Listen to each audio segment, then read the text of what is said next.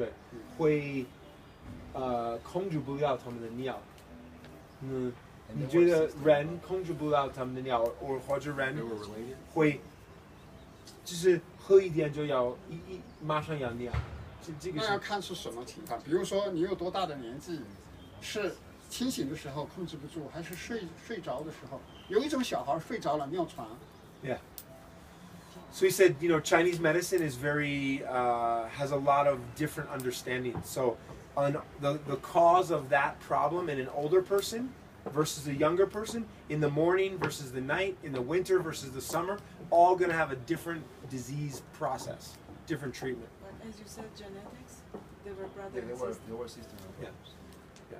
And so sometimes maybe in their family they didn't have permission, and so they wouldn't even be aware until it was too late. Traumatized, something like that. 那个在我们中国有一种白果炖那个猪髓泡猪肚可以治这个病。Ginkgo biloba, the ginkgo nut, they make a soup out of it in China to treat that. 晚上可不可以吃到？有吗？没有，那个素食才有。I asked him if we could get that at the restaurants, and he said no, they don't have it. Okay, so